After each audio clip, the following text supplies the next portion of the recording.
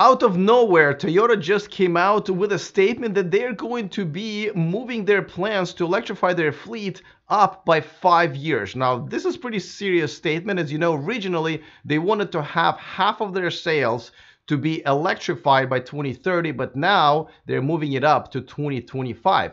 Is this good news, or is this just more hot air from a legacy manufacturer? I'm going to talk about it a little bit, but most importantly, because today is Friday, I'm going to bring in Tom Moloughney from InsideEVs, and he's going to tell me his view on this, and we'll see if we agree on this one, and if really this legacy manufacturer that's been lagging probably behind everybody is really serious about it this time. All of this is coming up next.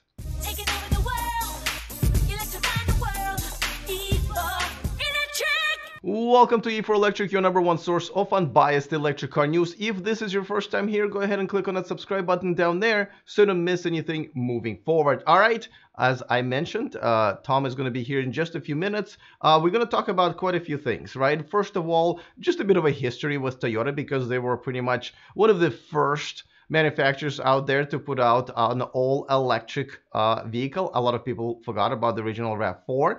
But after that, they've kind of started gambling on what I consider wrong technology with a hydrogen fuel cells. But at the same time, the Toyota Prius plug-in hybrid has been really kicking butt in EV sales, especially lately. You know, they're consistently being behind the hydrogen fuel cell technology, and kind of a refusal to move on to our side here of all electric battery powered cars has been definitely disappointing. But this announcement kind of took everybody by surprise. So we're going to discuss this in just a second. Before that, of course, a quick reminder that this video in this channel is sponsored by Byte, and check out all-electric M-Byte, the all-electric SUV coming to the US and Europe at the end of next year, starting at only $45,000. That's before the incentives, and starting at $0 to make a reservation for it. And about really just 60 seconds of your time. Go to the description of this video to get yours today. Enjoy myself and 50,000 of other people who've done that already. All right, so without further ado, let me bring in Tom and get his opinion on this. Tom, how are you, my friend? Good afternoon, Alex. Good to be back. Well, you've seen the announcement, you've seen the pictures. What are your thoughts? What do you initially? Oh, by the way, before we even go any further, now that I look at you, there's something interesting behind you. Looks like some sort of a Tesla of some sort. Tell us a little bit about that. Something's over here plugged in charging. I'm not sure exactly what it is, but a new EV has found its way into my garage. The proud owner of a 2019 Model 3 long-range all-wheel drive. Just got it delivered yesterday. They actually did a home delivery for me, which was very nice. And got about 100 miles on it now. So far, so good. We're not really going to dive into that car too much this week. Maybe we'll talk about it next week. Let's do it next week. Had a good week to check it out. But there is one thing I will say. There's been a lot of talk back and forth about build quality of Model 3s, and some of the early Model 3s that I've seen did have their share of problems. But I can say I thoroughly inspected this vehicle, and it looks perfect. Excellent. And Tesla's had major improvement with build quality. All right, let's save this for next week. Next week we'll dive right in once you put more miles on it, and kind of give us your opinion, which I'm sure is going to be very unique. But let's get back to the Toyota. What are your thoughts on this? You go first. Okay. Yeah. So I'm glad to see Toyota, even if it's a little bit, starting to warm up to EVs. And it wasn't just the announcement recently that actually just came across the news within the last 24 hours, as far as they're planning on moving that prediction up 5 years. They had originally said by 2030, they expect 50% of their global sales to be electrified. That could be plug-in hybrids also. But now they say that they're going to actually meet that by 2025. The other announcement that I think is just as important and exciting is that they're actually partnering now with Subaru to develop this next generation platform for a crossover or SUV vehicle that you have up there on the screen, that both manufacturers will use that uh, platform and make their own vehicle. So that's something that is kind of a concession that, hey, maybe we waited too long and now we really have to try to catch up quickly. So we're going to collaborate with Subaru and put our resources together and get something done as quickly as possible. So that's something that I think is probably just as important news as hearing that they're going to move. They plan on hitting their 50% 5 years earlier. Well, let me ask you about that. So their partnership with Subaru, I mean, out of everybody to partner up, why Subaru? I mean, if I can think of another car company that's just as behind as Toyota on electrifying their fleet, that would be Subaru. So why? Well, there's your answer. There's your answer. Both companies need to get going as quickly as possible, so they figured, let's do this together. They don't. Toyota doesn't. Nissan doesn't need to partner with Toyota. Honda might have been a possibility, but they seem to have done. Even though they don't have any production cars really for sale yet, they did have the Fit EV. They learned a lot from that vehicle. They have already plans of introducing electric vehicles. So, Subaru, might have been the perfect partner because, they need to do some catching up too. I think, both Toyota and Subaru maybe thought that originally it was going to take a little bit longer to really transition to electrics, and now find themselves needing to catch up. Toyota, they're the largest manufacturer in the world. So there's really no legitimate excuse, as far as I'm concerned, for them not being further along with electric vehicle program. Subaru is a different story. They're a very small auto manufacturer. They don't have the resources to pour, hundreds of millions or billions of dollars into electrification. So I can understand why Subaru hasn't really been on the forefront of electrification. But Toyota, it's just their corporate culture, their decision that we were going to transition from hybrid vehicles to fuel cell vehicles, and that this whole battery electric vehicle thing that's going on now was just some sort of a transitional period. I think they're starting to realize that they may have made a mistake there. I've interviewed Toyota managers. I've talked to pretty much in the last 10 years representatives from every company out there, Alex. And honestly, the Toyota people have been the most negative on electric vehicles of any of the companies that I've ever spoken with. And, they just had it in their head that, EVs aren't going to work. They're not a long-term solution. They're just like a transitional solution until we went to fuel cells. So they weren't going to invest a lot into it. Now, it's possible that they actually believed that, but it's also possible that they knew that was a lie and that it was just a corporate line so they can continue selling hybrids. Toyota and Lexus account for about 80% of the hybrids sold worldwide. They dominate hybrid car sales, and it's very profitable for them. So I can understand why they would want to, spread FUD about electrification, electric cars, because, hey, you don't need those electric cars. They take too long to charge. They don't go very far. We've got this great solution for you here. It's these hybrid cars, and they get great gas mileage, and you don't have to waste your time standing around waiting for the thing to charge. So, it's difficult to really understand if they really believed that EVs didn't work, or if they just were saying that because they wanted to sell more hybrids.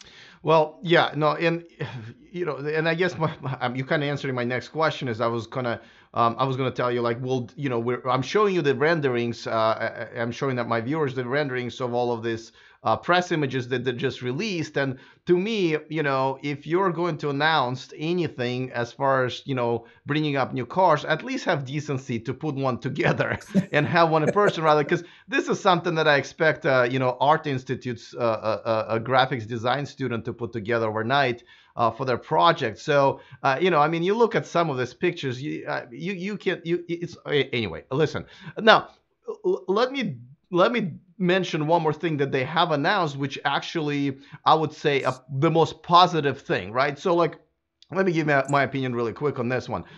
First of all, to me, this announcement means absolutely nothing, and these pictures have means absolutely nothing. They've still kind of said that they're still gonna, go with electrified fleet, which can still mean hybrids, right? And secondly, they partner up with another company who has absolutely no idea how to do this car. So that's literally, once again, they're looking in the wrong direction. But to give them credit, there are two partnerships that they have announced that actually, to me, can give a little bit of a glimpse of positive. They've partnered up with two battery providers, CATL and Biati. So they're both Chinese battery providers, both huge giants in the industry, and this means that, well, maybe they really are finally realizing that they need to produce more of the battery-powered electric cars, and they don't have enough power, and enough production to supply to supply their own plants. So just like many other manufacturers, they're now creating this contract. So that, I would say, that's positive. What do you think?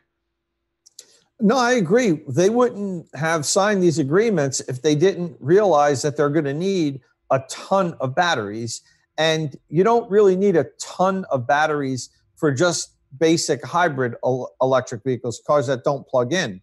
Toyota's been making their own batteries for a while now for these hybrids. They actually even made it clear in that press conference or the meeting that they had, I think it was yesterday, that said they still consider themselves a battery manufacturer, and they do make the batteries for their hybrids. But the fact that they had to go out and sign these two contracts lets you know that they plan on needing a lot of batteries. And, you don't need a lot of batteries unless you're making battery electric vehicles. So, I think that that's part of the plan. I think that that is telling. I also agree that those renderings are kind of, just window dressing. And, you talked about a design student. That's like high school stuff, actually. I wouldn't even go to somebody that's in design school. Yeah. So yeah, that was whipped together really quickly to put something out there. But of course, I'm still I'm being very cautious because Toyota has just been so negative. But I think this is newsworthy because they are talking about partnerships for electric platforms, signing contracts to buy batteries, moving up their electrified fleet by 5 years. So I think the ball is moving. I certainly don't think that they're all of a sudden a pro EV company now. They're still, talking about how their self-charging hybrids are so great. So I'm taking this with a grain of salt. Yeah, and so you actually called them out on that on Twitter. I thought I was the only guy trying to call people out on Twitter and cause trouble, but apparently you did something interesting the other day. Tell us. Well, it was a couple of weeks ago with, I believe, Toyota of UK. Tell us a little bit about that. Yeah, I just happened to see in my Twitter feed there was an ad for Toyota of UK where they were talking about how great their new Corolla self-charging hybrid is.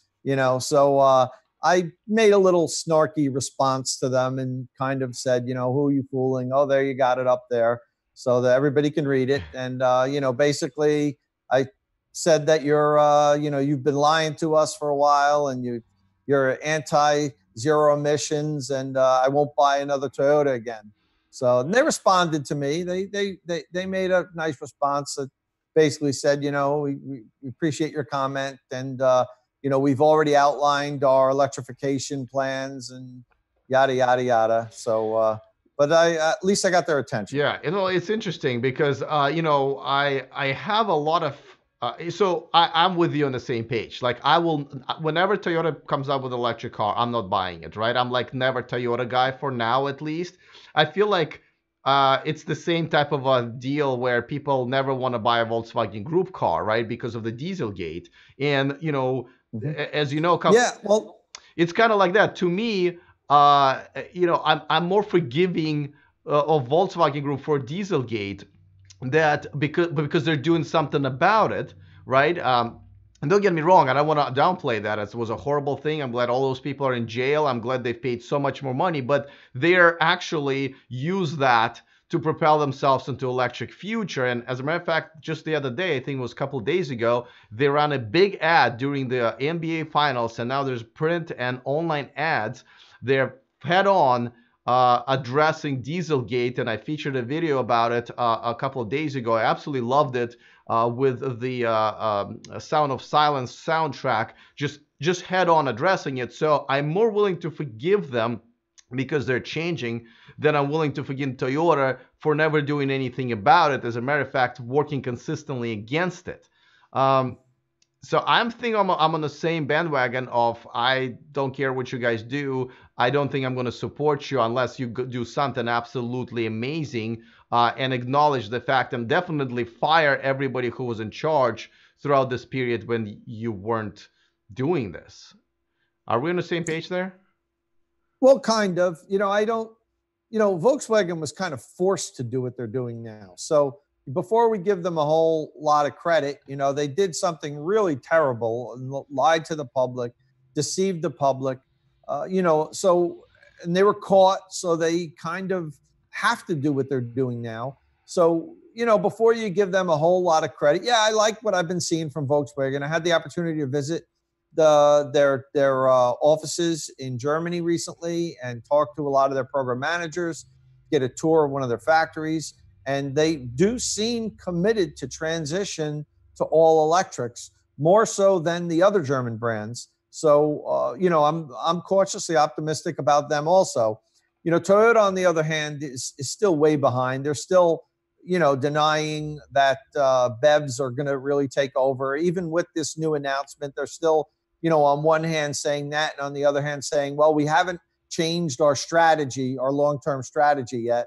So I'm not sure exactly what their long-term strategy is. It's still a little bit convoluted, but it's good to see that they are beginning to at least admit, hey, the path that we said we were going to take, well, that might not be working, and we need to take another path.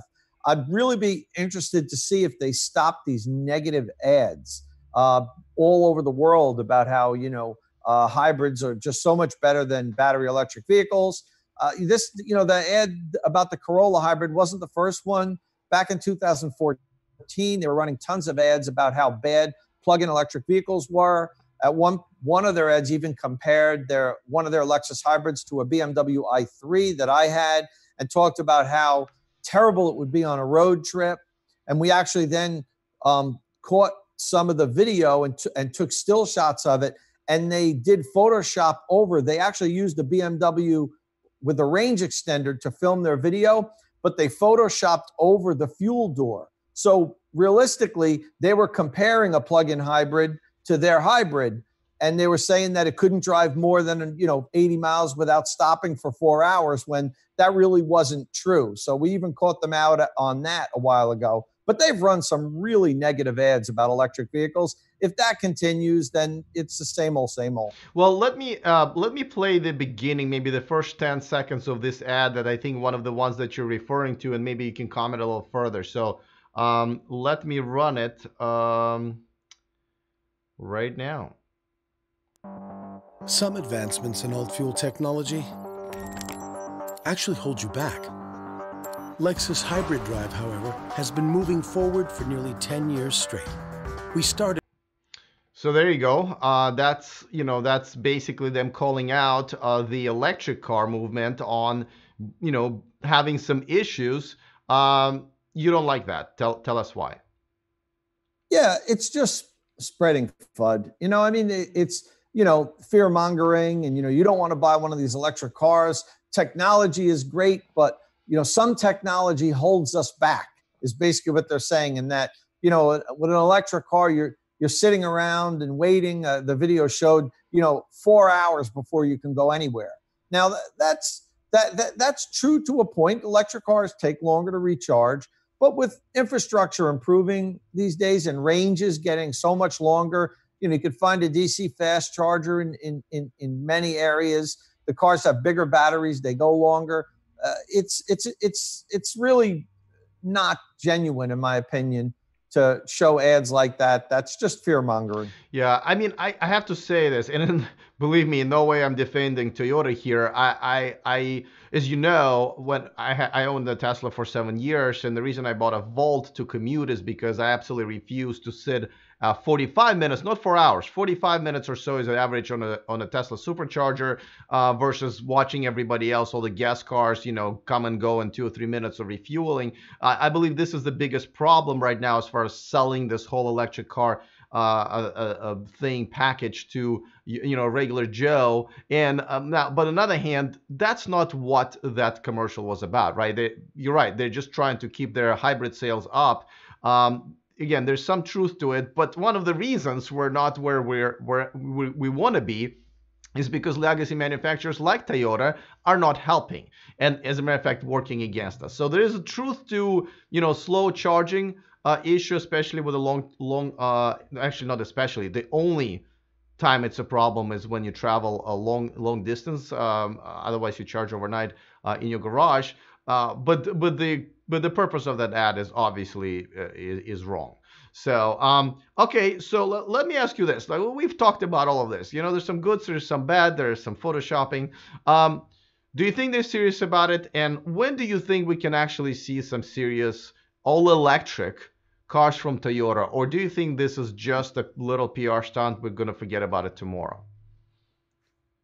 Well, I definitely think there's some PR involved in this. They just want to get their name out there that, hey, everybody else is doing this electric thing, and don't forget us. We've pioneered the hybrids. We're all in for electrification also. But whether or not it means anything, I think it doesn't mean anything if that's what they're going to release, just these tiny little city cars that go like 30 miles. But yeah. I think the first electric car they committed to is going to be in 2020, I think, late 2020. So that's only next year. And let's see what they bring out. It's really hard to tell. The electric cars that they've made so far, the first and second generation RAV4 EVs, they were good vehicles. People really like them. Some of the people are still driving the first generations that were made in like 2002 to I think 2006. The second generation had a Tesla powertrain. There's quite a bit of them out there that people love. They were just made for compliance. They had to make 2600, and they made like exactly 2600 and then stopped making them, which we knew Toyota would do. But let's see if they're changing their tune. To be honest with you, no one's too big to fail. If Toyota doesn't get on the ball, if they don't start producing good, long-range, high-quality BEVs, they'll be a footnote of automotive history too. They're the largest automaker today, but they're not too large to fail. If they don't get on this electric vehicle, revolution, they'll be toast too. I agree. Yeah, I do think they're already way too many steps behind. I think by the time they come on the market, unless they do something amazing, unless they figure out like solid state battery technology and be first to the market or being, at least close to it, they're very, very much behind. So, but all right, well, I'm definitely going to keep my eyes on this. People are very much interested in this brand, and a lot of Toyota fans have been waiting for the electrification. Let's hope it comes. I'm sure this conversation will be continued in the next half a year for sure. But next week, we're going to talk about the Model 3 and see what your experience is about it, with it so far. Can't wait. I'm looking forward to that discussion also. All right, Tom. Well, thanks for yet another awesome conversation, and I will see you next week. Have a good week, Alex. You too. See you then. All right, guys. As you know, you can find Tom on InsideEVs.com. There's always a link in the description of this video. And if you want to follow his outrageous behavior on Twitter, calling out all kinds of manufacturers there, Tom Moloughney is where you can find him on Twitter. So, I don't. You guys know me. I support anything that is moving all of us forward in electrification of all transportation. So I don't want to be too pessimistic. It's just like I feel like I've been lied to too many times by this brand, and what they're putting out right now is more of a fluff than a reality. The only thing I will give them credit for is the manufacturer contracts with Biotti and CATL, the battery providers. That does actually make me think they might just be a little bit serious. And hey, listen, prove me wrong. At this point, I don't want to see Photoshop pictures. We've seen plenty of them. Everybody else doing real cars. That's what I want to see from them as well. You know what else I want to see? You guys on my newsletter list, a VIP list as we're calling it. It's free. We have a bonus story every Saturday, so tomorrow you guys will get a new bonus story that we're working on right now, and of course the deal of the month that we continue doing from Evanex. But let me know what you think about this. Are you on the side of Toyota? Do you think they're actually going to get their stuff together and finally produce electric cars, or do you think it's just yet another PR star, or maybe you're somewhere in between? Let me know in the comment section. Other than that, see you next time, and remember to stay charged.